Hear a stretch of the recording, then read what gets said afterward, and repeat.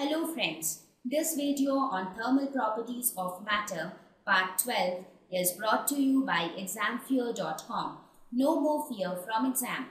Please make sure that you have watched all the videos from part 1 to part 11 before going ahead with part 12. Now let us look at problem 3. Show that the coefficient of area expansions delta A by A divided by delta T of a rectangular sheet of solid is twice its linear expansivity, that is alpha L. Okay, so now we are talking of area expansion. Let us suppose we have a rectangular sheet, something of this sort. Let us suppose this length is x and this length is y and the width is y. Now let us suppose that it expands. Let us say it expands and reaches this shape.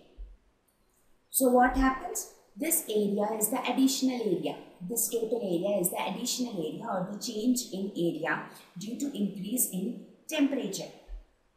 Now we know that when temperature increases by delta T, the linear expansion is given by delta L by L is equal to alpha L into delta T, or we can say that delta L is equal to alpha L into L delta T. So this would be the change in length. So we can say that delta X will be equal to alpha L into X delta T and delta Y will be equal to alpha L into Y into delta T. So we wrote these two equations on the basis of this relation.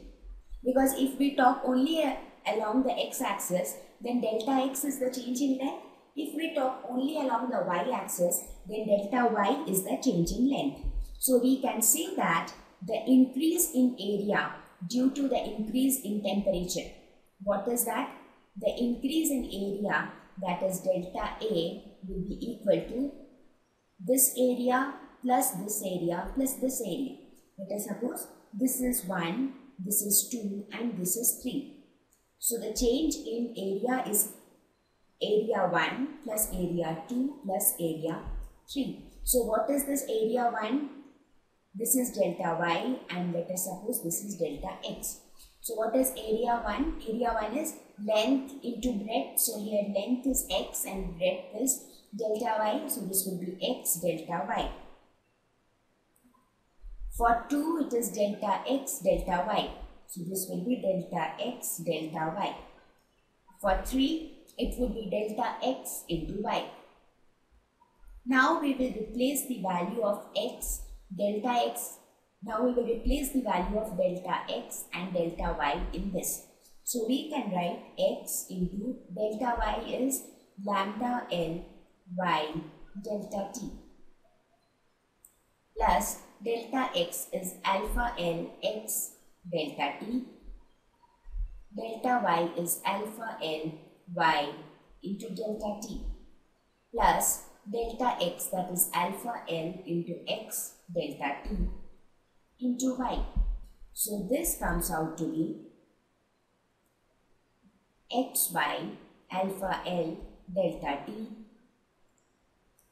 plus alpha L square xy delta t square plus xy alpha L delta t. So this we can write it as 2xy alpha L delta t plus alpha L square xy delta t square. Now what is xy? X into y is nothing but the initial area, that is A. So this is equal to 2a alpha L delta t plus alpha L square into A delta t square.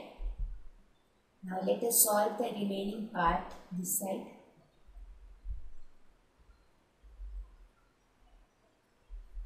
So after this will be A alpha L delta t into 2 plus alpha L delta T. Now since delta T is very small, so we can neglect this term to 0. So we can say that delta A is equal to twice A alpha L into delta T, or we can say delta A by A, that is the fractional change in area, is equal to 2 into alpha L delta T, or this can be written as delta A by A into delta T is equal to 2 alpha L. Now what is this? This is area expansion per unit time. So this is basically the coefficient of area expansion. So alpha A is equal to twice of alpha L. So this is what we wanted to prove.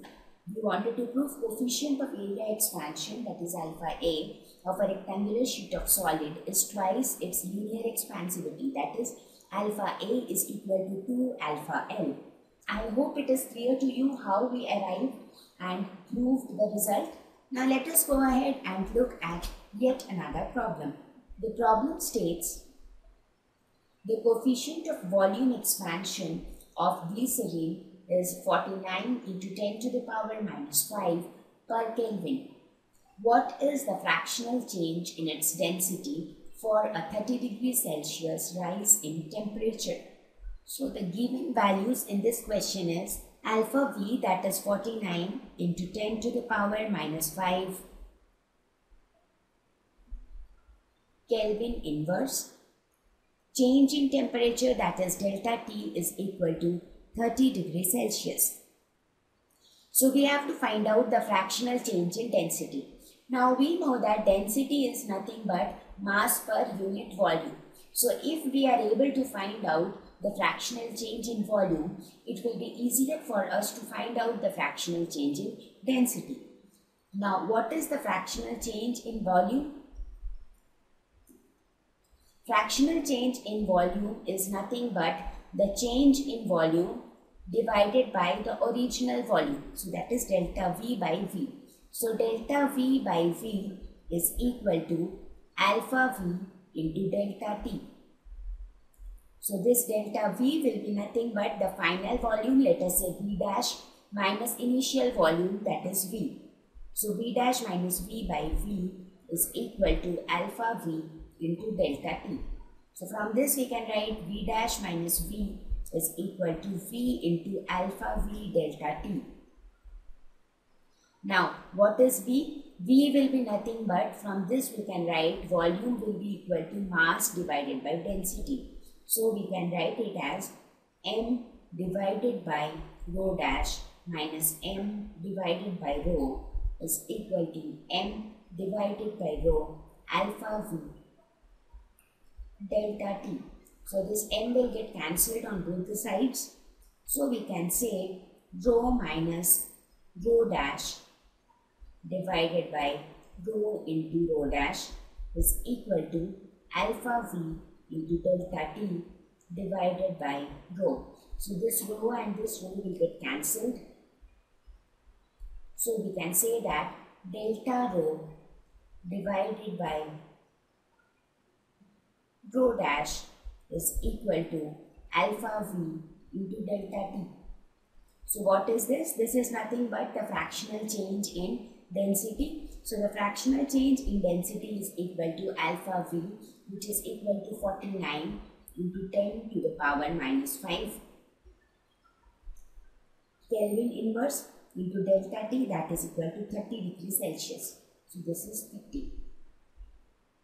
So this comes out to be 1.47 into 10 to the power minus 2. So this would be the fractional change in density for this glycerin. Thank you.